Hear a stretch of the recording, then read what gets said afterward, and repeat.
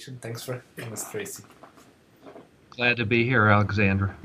I'd really like to know, first of all, how did this journey towards researching case formulation start? What drew you and your interests into it? Well, as I think back, I'd say it started with my graduate studies at 𝗔𝗋𝗄𝘅 Chapel Hill. I ended up doing a single case study dissertation, which, as you can imagine, is pretty unusual. And from there, I went on to do a postdoc at University of California, San Francisco, working with Marty Horowitz there, and he had developed a case formulation method, which he calls configurational analysis. And I did just a very large amount of work with him that focused on this area, and it just sort of continued from there. Yeah. And did you feel at the time that case formulation was in any way undervalued or understudied? Well, it's clearly understudied, and I think that it may, while a lot of you could read literature and people will certainly write that case formulation is important. One thing we learned early on is that it was sort of a mystery. People didn't quite know what was meant by the term case formulation or case conceptualization. And there were different views from different schools, ranging from it's the role of the clinician to sort of determine independently, without collaboration with the patient necessarily, what the formulation is, to highly collaborative models. And the approach that I have always felt is the more appropriate one, and is clearly the consensus today, is that case formulation is a product of a collaboration between the clinician, the therapist, and the client or patient. And I might add one other point to what I said earlier in response to your first question about my interest.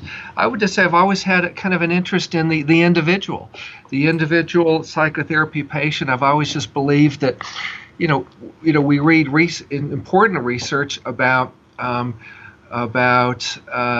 psychotherapy outcome and processes that are done in a context of, comparing one group against another group, random assignment, and so forth, and it will tell you learn outcomes about the average patient. But each of us as therapists meets with individual patients, and we're trying to solve one by one individual patient problems, and that's what's intrigued me. And I continue a regular psychotherapy practice on top of the other things that I do. And you also collaborate a lot with the Journal of Pragmatic Case Studies, so it makes total sense, right? Yeah. It's a great online journal. If some of the listeners are not aware of that, that's Fishman's, the editor of that. It's an outstanding case formulation journal that takes a very evidence-based, disciplined approach to understanding individual patients. I totally agree. I already had the pleasure of talking to Stan Messer a little bit about Excellent. Excellent. And it really is a great effort, I think. But what you're saying ties in with something I want to ask you, because when you edited the 2 editions of Handbook of Psychotherapy Case Formulation, it's interesting that different chapters, of course, were from therapists of different approaches. And, being from different approaches, they have different ideas of what's the cause of the problem, how to formulate, etc. But having said that, we need some common criteria for evidence-based case formulation, something that ties it all in. I know you've, of course, been very interested in this topic, so what do you now feel constitute as the appropriate evidence for a case formulation? Well, I guess I think of evidence on a continuum, all right? Evidence can and the continuum would be the quality of the evidence. So at one end, you might have evidence that maybe it's not particularly reliable, or you have questions about the validity of it. And at the other end, you might have quite a bit of research evidence supporting it. I clearly favor one end of the continuum over the other, the evidence-based end. So, I would, put at that end psychotherapy outcome studies. I would say process outcome research. I also think that we have learned a great deal from psychometrics. So I would put psychological test findings maybe at that category. In that, and of course, patient disclosure is the kind of evidence as well. Mm-hmm. We have to take patient disclosure, particularly disclosures about events that have taken earlier in their life, including at the very earliest points of their life that they can recall, with a bit of a grain of salt, because we know a lot from research on memory that memory can be faulty. Mm-hmm. I also think that research outside of strictly the psychotherapy domain can be helpful too. So psychopathology research can be helpful. Epidemiological research can be helpful. I just finished a course on formulation with psychiatry residents here at University of Louisville, and I illustrate this point by saying, I just ask, is it useful to know if you're trying to formulate a case or reach a diagnosis, to know that the base rate, and the patient is telling you that the source of their problems is they were victims of satanic ritual abuse. Okay, and this is a real example from many years ago in my clinical practice. Is it useful to know that based on the best evidence, and there's not a whole lot of evidence on this, that the base rate of satanic ritual abuse is probably 3 out of 10,000 people at most, as opposed to something like post-traumatic stress disorder, which has much higher base rates. And to me, that makes the obvious point that you're going to tilt initially toward the diagnosis of the problem with the higher base rate. Yeah. Which isn't to say that we need to be respectful of the patient's understanding of their own experience. We have to be respectful of that. Mm-hmm, mm-hmm. Well, you were talking about bridging here the fields, and I really want to ask you more about this because it really interests me. Sometimes you also tie in with cognitive science, the work of people like Daniel Kahneman. Just a little bridge just before we talk about that. I think it could be important just for you to state more explicitly what you think are the main goals of a case formulation.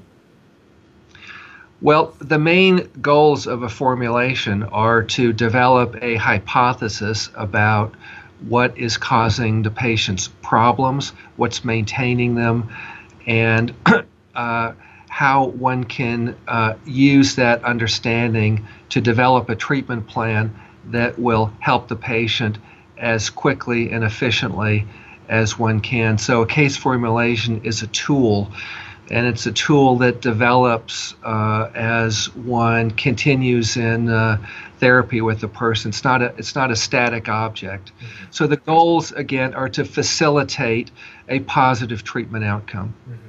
Based on the best evidence at the time. Right. If I were to summarize it very briefly, that's how I would say. There are other benefits too. I mean, I think that it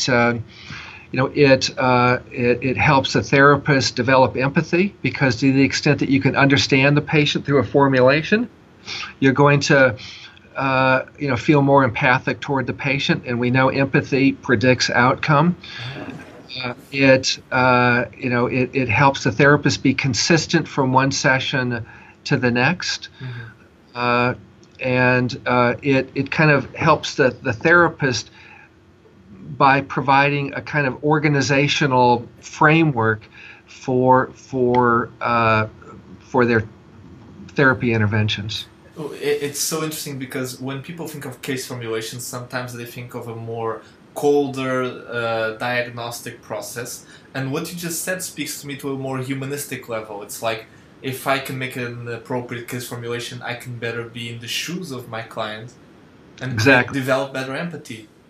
It's not a cold process at all. It's a very warm process. It's an interactive, and I will again emphasize, as I said earlier, the best formula, an effective formulation absolutely must be developed out of a collaboration with the patient or the client. It does little good if the therapist has a wonderful formulation, even if it's in some sense accurate, if the patient is not willing to entertain it and accept it. Yeah. So in a general sense, you think that of course this is co-constructed and shared with the client.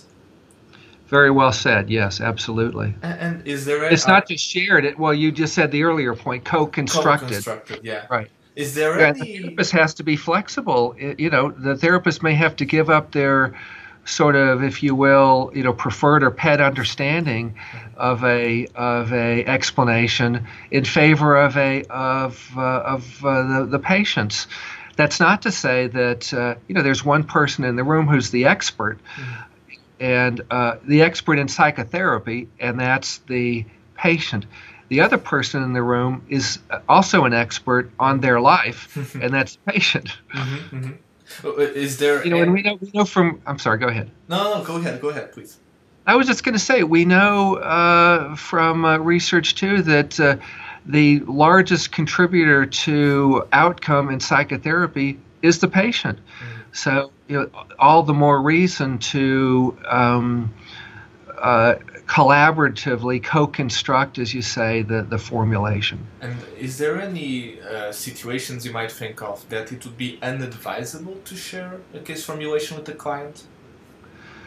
I think that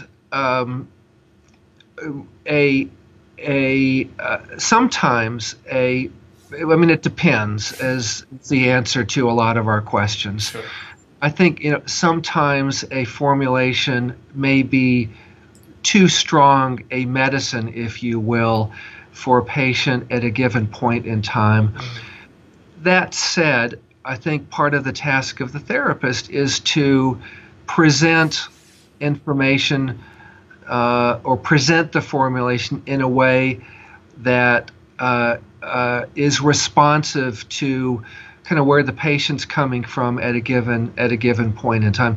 So it's sort of all in how it's done. Yeah. So and again, I think another point is this is not an intellectual exercise. Yeah.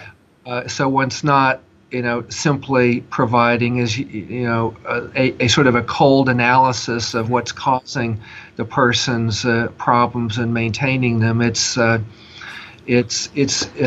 formulation is a way to enhance the alliance with the patient, and if it damages the alliance, then the therapist can know that they need to repair that alliance and think about maybe revising the formulation and presenting it in a different way. Another kind of piece of this that I haven't really mentioned that I want to add in is that feedback is critical in testing the formulation. I think that progress monitoring and doing this in a empirical, regular, frequent way is essential in this process. Are you speaking of like the feedback systems for people like Mike Lambert developed? Exactly. Yeah. Now he's got a system, the 𝗷𝗄45, that I think is wonderful. That it does, but there are many other systems out there that people can use.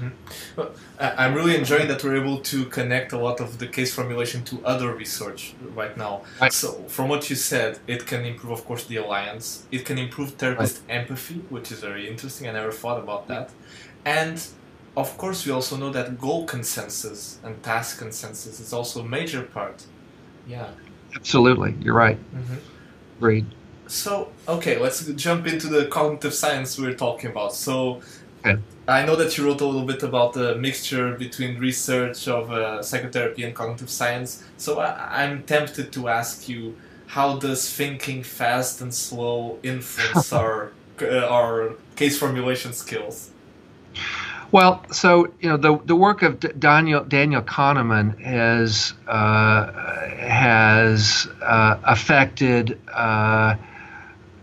many different fields. And increasingly, we are learning and thinking about how it affects the field of psychotherapy. And we know from his work and others in this area that we are flawed thinkers. Even the best of us make systematic errors in clinical judgment. We know that in some contexts, not necessarily psychotherapy, that formulas, if you will, regression formulas, do a better job at making predictions than individual clinicians. And that's a difficult pill sometimes for the clinician to swallow, but if you look at the research, I think we have to accept it. At the same time, there are certain contexts where clinical judgment is just simply part and parcel of what we do, and psychotherapy is part of that. The clinician is making judgments all the time on a moment-to-moment basis in psychotherapy. The way I often will begin a conversation about case formulation with students, I will ask them, how do you know what to do next in therapy? So, imagine yourself in the consultation room. You're meeting with the patient. Maybe it's your first meeting. Maybe it's your 10th or your 12th or 20th or whatever. The patient is doing something. The clinician is faced with the question, what do I do next? And that involves judgment. I think the formulation helps answer that question of what to do next, but we want to keep in mind research that informs us about potential errors in judgment we can make. And these include things like confirmation bias, and we just simply because a patient provides us information that confirms maybe the formulation does not necessarily mean that another formulation or another view is also valid or may provide a better explanation. So that would be one. And I think we have to be suspect of our intuitive judgments too. That's because our intuitive judgments sometimes can be subject to these systematic flaws in judgment, particularly in the intense sort of atmosphere of affect that can arise in psychotherapy. Mm-hmm. So I did write a chapter on, I think something like sound judgment in case formulation, mm-hmm. and it lays out a number of these biases that we're all subject to, and offers some tips on how to try to get around these. And it also has a section on when intuition can be useful, because there is some research to show that in certain contexts, intuition can be valid and accurate. Can you speak a little bit more about this? What distinguishes, Sure. Let's call it appropriate intuition or healthy intuition?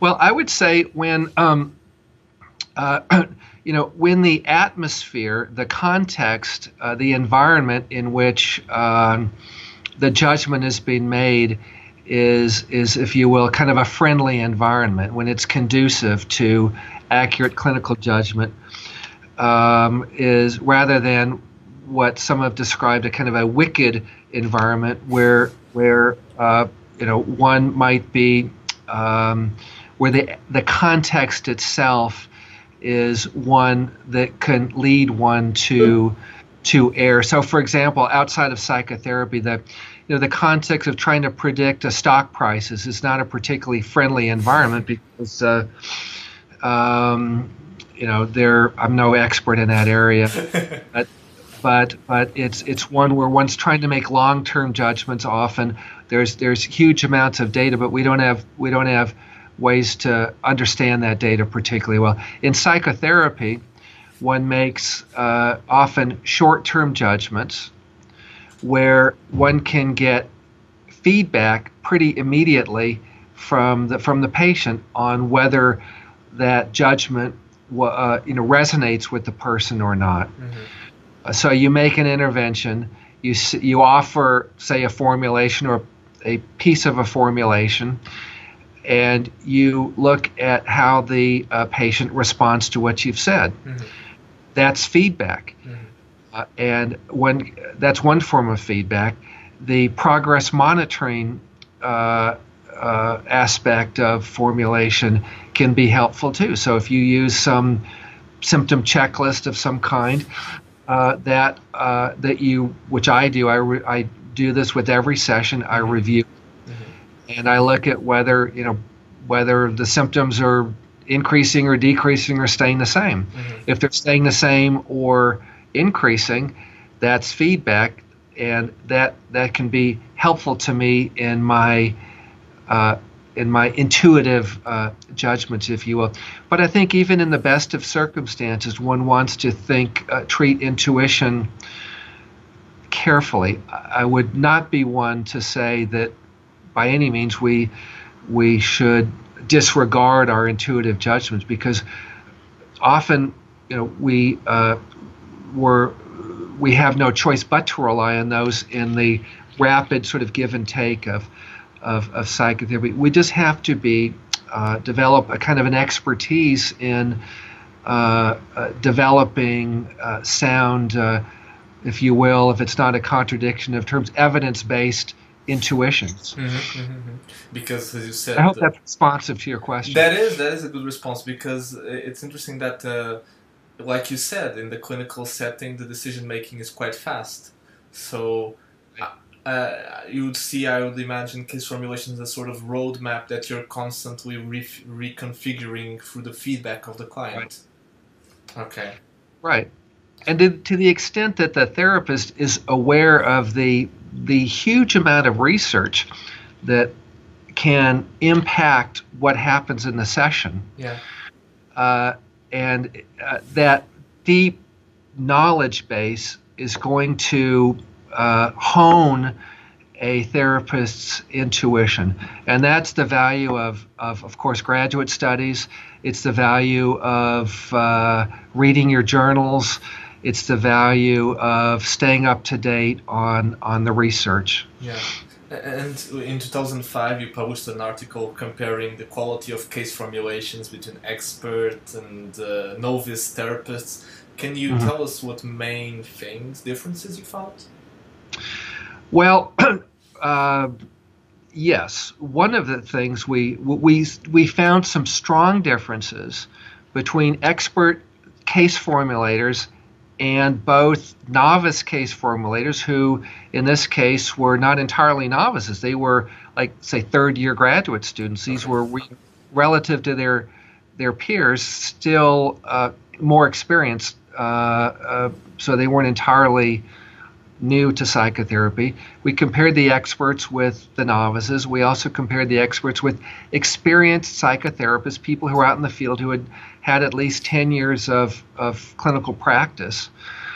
And our our experts were both experienced and were folks who had, say, written about case formulation, who had proposed a model about case formulation. We were looking for people who had sort of, I'd say, eat, drink, sleep case formulation. They're always thinking about it.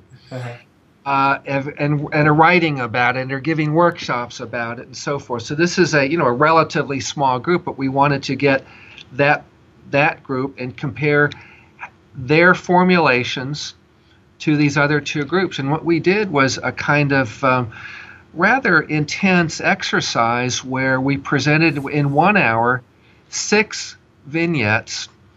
The vignettes were about 2 minutes in length. And the therapist then had 5 minutes to formulate it and 2 minutes to develop a treatment plan. And then we went on to the next one. I'll never forget one of my therapists said this was the oral exam from hell. I mean, it was it was a fairly intense experience. So under that kind of pressure, we thought that will help discriminate the expert formulations from those of the experienced folks and the novices. So what did we find? We found, first of all, that on on ratings of quality of case formulation, the experts did quite a bit better. What do we mean by quality? First of all, they came up with a lot more ideas, all right, than the other two groups.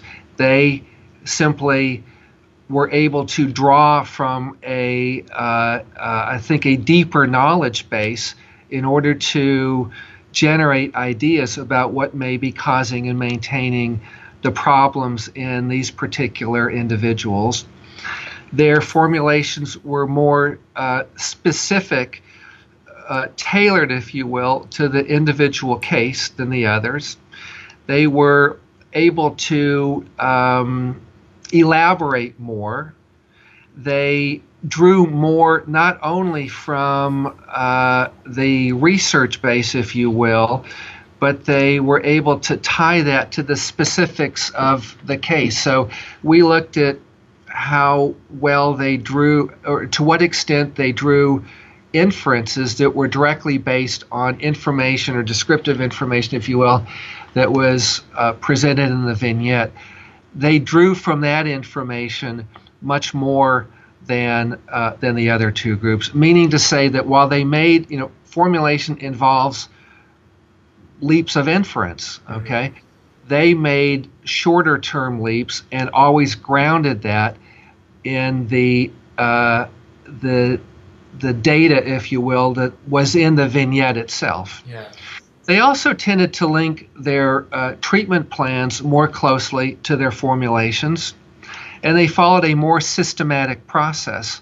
What I mean by that is, we looked at their set of 6 formulations, and the experts were much more consistent in the sort of the structure exactly of how they went about case formulation. Yeah, they had a kind of model in their head, and they applied. And that heuristic helped them to organize information. Precisely. Okay. So those were, basically the differences between the two. What we did not find, and this is an important point, is whether, we couldn't find this because we didn't even ask this question, is whether a high quality case formulation predicts outcome. That was just not part of the design of this study. That's an important question. That's a difficult question, but it's an important one to research. And I'd love to see more come out in this area. Actually, that was exactly my next question. That's like the $1 million question. Do we have any research suggesting that a good, solid case formulation can improve therapy outcomes in some way? We have a few studies. There's not a lot of studies. We've got some essentially correlational studies, and there's a few randomized clinical trials. The randomized clinical trials, generally support the idea, and I have to say I'm slightly biased on this, but it's not. I think it's a fair read of the data that there's not a lot of difference between a therapy that is delivered according to a manualized approach and one that is case formulation guided. Okay. There are some studies that show, one doing better than the other. For each one of those, you'll find one that shows the other way. Often when you look at outcome, out 6-9 months after treatment, any differences go away. Yeah. In the correlational study, and George 𝗔𝗍𝗍 has done a lot of this work, they find they will track the patient's experience on a almost moment to moment, on an intervention to intervention basis, in response to statements that therapists make that are either consistent with a formulation or are inconsistent with the formulation. And what they have found across several patients in single patient studies, that when the intervention of the therapist is consistent with the formulation, that the patient's experience essentially sort of deepens, and they're becoming more engaged with the therapy. And I believe 𝗔𝗹𝗲𝘅𝗍𝗍, someone else you might want to speak to, is about to publish a study of, I think, 40 patients that essentially show this finding. I do want to mention I published an article in the Journal on Pragmatic Studies, where I talked about what I call the case formulation hypothesis. And this goes back to an article published in American Psychologist back in 1991 by Jackie Persons, who essentially said that outcome studies do not directly study the theories that they purport to study, and she proposes the case formulation hypothesis as a kind of antidote to that. What in this more recent article, I sort of revised that in light of recent developments in the field, and essentially proposed this hypothesis that that a case formulation guided therapy should either be equal to, I shouldn't say should, but the question is, does case formulation guided psychotherapy equal or exceed the outcome of sort of standard manual-based research?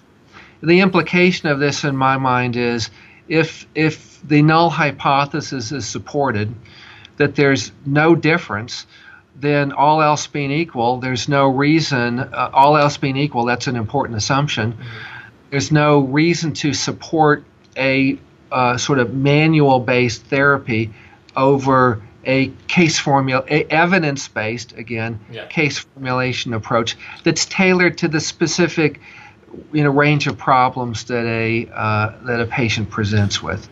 And the research on this is, I would say, generally supportive of this hypothesis, although I've not done a systematic review of it. From all the research you've been telling us about, it seems that maybe, I don't know if you'd agree, I'd be curious, if some of the main effects of a good case formulation have to do with the formulation being a sort of mediator into other effects like better alliance, better empathy on part of the therapist. Right. So it's not the formulation itself in a way, it's a mediator to other effects like goal consensus and these kind of things.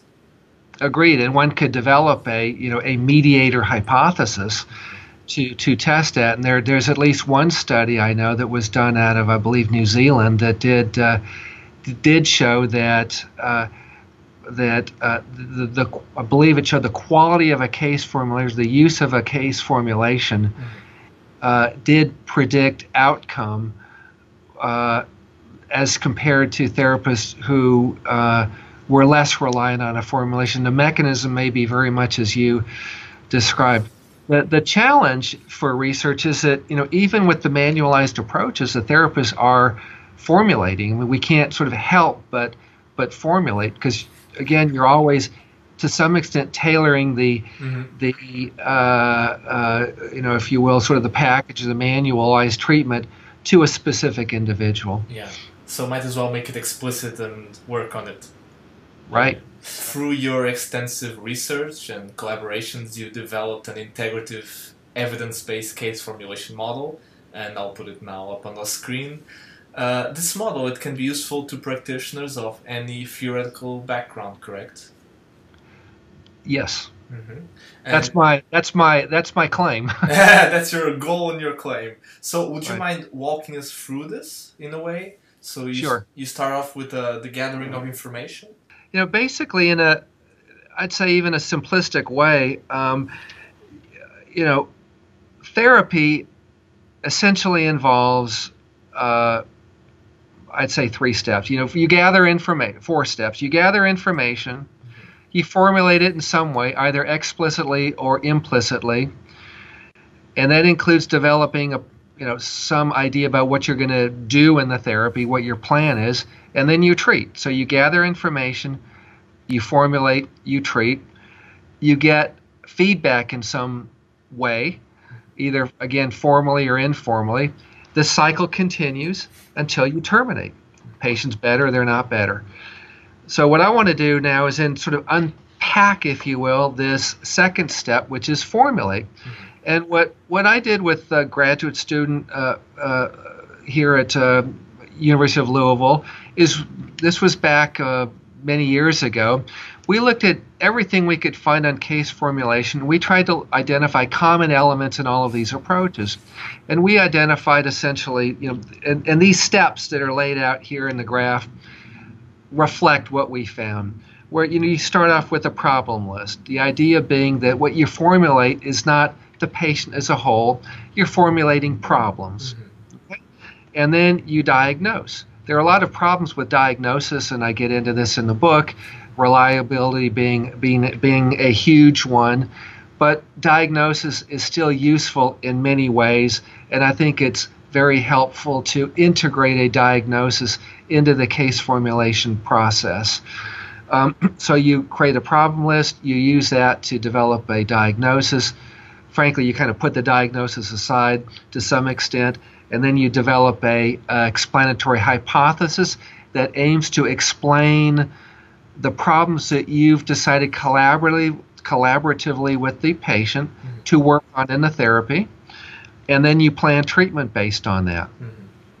Going a little bit back to the diagnose part, besides the reliability problems of categories like DSM, I remember that even in your book, the handbook, that Les Greenberg and Rhonda Goldman, they talked about the emotion-focused case formulation process. Right. And their approach is a lot more moment-by-moment process diagnosis. And they generally do away with the broader person diagnosis. What's your take on that? Well, I think it's clearly a distinctive approach. I think that we're all focusing on these moment-to-moment changes in what's going on in the therapy room. I think it offers again,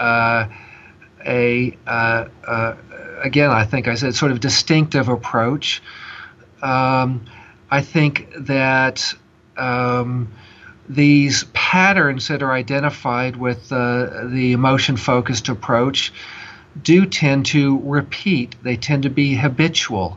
And as one can identify these habitual problems, these, the unfinished business, if you will, is one example of a category that you could use that as to infer at the sort of the case level. Yeah. But I understand that, and so I certainly appreciate the value of being in the moment with the patient, and that's what those writers really focus on. That's critically important, and it offers an important focus for case formulation, because one never wants to lose sight of that. I also think that it's helpful to get this sort of case level view as well. Okay, I'm sorry I interrupted you. I think they've moved somewhat in that direction, at least to some degree in that direction as well. Yeah. I've had this conversation that you and I are having with Les Greenberg and Rhonda Goldman, one of his former students, and so that's where I get that from. So I'm sorry I interrupted you before. You were talking now about developing an explanatory hypothesis. Well, that part is really the approach part, right? Like, how do we explain what causes what's happening? How to explain the problems. And so I will ask students, what is the source of information? What do you draw upon when you're trying to understand a patient, a patient's problems? And I'll get a lot of different answers, of course, but they will range from, well, we look at theory. We've learned a lot of theory, so we look at, psychodynamic theory, cognitive behavioral theory. We'll look at, like we were talking about, emotion-focused theory. There's all sorts of theory. We'll look at attachment theory, look at behavioral theory. There's all sorts of theory, of course, one can draw upon. One can look at evidence, evidence that supports theory. One can look at psychotherapy outcome studies, process outcome studies. One can look at, what the patient is telling us, obviously, as a source of an explanation. So, I think people might be asking, so why choose one over the other? What's the criteria? Well, in my mind, the criteria is what works. What does the empirical evidence say works better for a particular range of problems? I mean, my view would be, if your approach is, let's just say, if you're a psychodynamic psychotherapist and a patient presents with something like trichotillomania, hair pulling, all right, and that's what they've come to you with, that's what they want to work on. We know there are behavioral models that are effective for treating trichotillomania. What I would say, and I'm not aware, there might be, but I'm not aware of any psychodynamic research that supports a psychodynamic approach to trichotillomania. I would say either learn and apply that approach or refer to someone. So again, to me, it's all about what does the evidence say, not what a therapist might prefer to do or like to do. It's all about the patient, of course. And I think we all, you and I and anyone listening to this understands it's always really all about the patient and what's going to work most effectively and most really efficiently and quickly. Yeah. One parallel question to this is that when people hear evidence-based, they usually assume cognitive therapy. So is this a fair comparison? Not in my mind. Okay, because to me, there's all sorts of evidence. Cognitive behavioral, there's a huge amount of evidence supporting cognitive behavioral treatment. There's evidence supporting psychodynamic treatment, emotion-focused treatment. There's a lot of evidence out there. This approach is very Catholic, if you will, with a small c.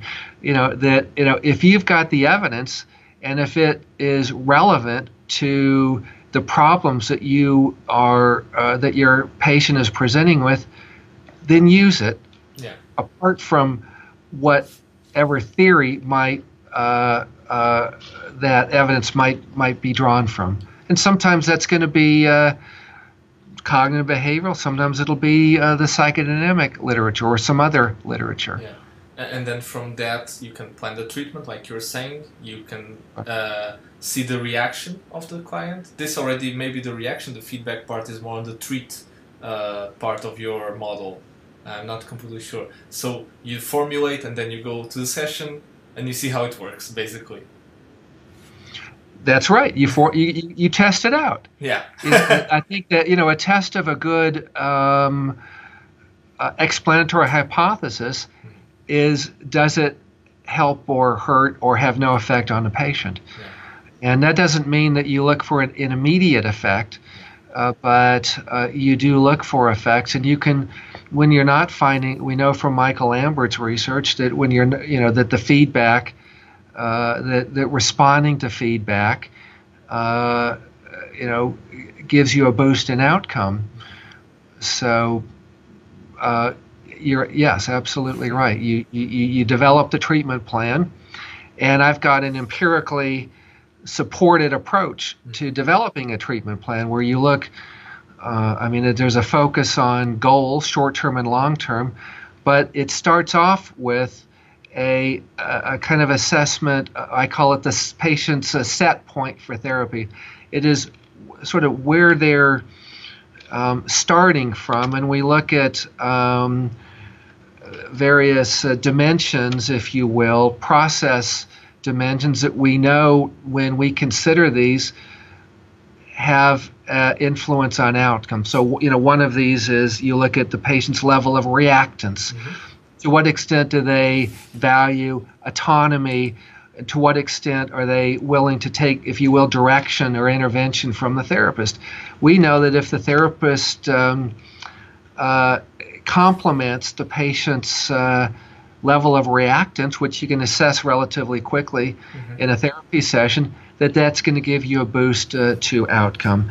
Same with consideration of a patient's preferences. Even if you cannot accommodate those preferences, if you discuss them with the patient, then we know that there's a contribution to outcome. And then I would say with look at the patient's culture, background, and then think about their sort of readiness for treatment. Yeah. So before you get into the identification process and outcome goals. These are the client's characteristics. It's like those John Norcross edited responsiveness markers, Larry Butler's work on reactance. So these are the folks I drew from in identifying these variables for developing a treatment plan. The other thing about this is, someone looking at this figure might think, oh my gosh, this is so complicated. And it doesn't have to be complicated. I think that case formulation is, more than anything else, a kind of, if you will, mental state. It's an approach, it's a framework for thinking about the patients that you're seeing. It does not require a 3, 5, 10-page written document that lays everything out here. What it does require, though, is the therapist to sort of think in terms of these categories, to think empirically, and it's a tool, again, to organize this information. And so I wouldn't want someone looking at this to think, I just don't have time for that, because, as I've said, I'm a practicing clinician. I know what it's like to have to move very quickly from one individual to the next. Yeah, and it's a skill that can be trained also. We know that. We've got some data to show that. With 𝗔𝗹𝗲𝗅 and I did a study where we showed pretty good effectiveness of a relatively brief training in case formulation. This is your 2007 paper, I believe. Yeah. Right. I thank you for being so up to date on my research. No, it's very interesting. I'm impressed. Tracy, someone's reading it. For sure. Really, it is, because I think this is, like we said in the beginning, maybe not undervalued, but sometimes understudied phenomenon. So it's very nice to have a chance to talk to you about this. Just finishing off, I'm sorry we kind of jumped through your own model, but people interested in it, I would really highly recommend to check out your APA book and your handbook on case formulation. Let me add on the handbook. I'm talking with Guilford about a 3rd edition, so we hope to get that out maybe in 2018 or so. So that'll be we hope another kind of a important update on the research and thinking in case formulation. So that's a heads up for our listeners also. I'd like to leave you with one last question that I've been asking all of our colleagues, which is, when you were starting out as a psychotherapist, what advice would you wish to have received? What advice would I wish I received? I got such wonderful advice that I can't think anyone left anything out. I had face-to-face individual supervision for 8 years plus, and I learned so much from that. And that's such a hard question for me, because I got such wonderful advice. If I could answer a different question. What advice would you leave? Let me highlight some of the things that immediately come to mind that people did say to me. And this one point in particular comes out, and my entire thinking about case formulation in some sense revolves around this point. And this supervisor said to me, the most important thing for a therapist is to stay in the room with the patient. To stay in the room with the patient. And that obviously means not just physically staying in the room with the patient, but staying in the room with your entire humanity as an individual. with all of your knowledge, all of your expertise, to be able to tolerate, if you will, and accept the extraordinarily painful things that patients tell us. To be able to stay in the room with the patient, I think was the best advice I've gotten. So I think it's what I try to do, and it's a challenge every day. Yeah. So not use case formulation as a guard against the patient. Also. Oh, I'm so glad you added that. Do not use formulation as a shield. Use it as a facilitator, staying in the room with the patient. The collaborative co-construction we were talking about. Right. Tracy, thank you so much for the opportunity of talking. It's been great fun, Alexander. I appreciate the opportunity.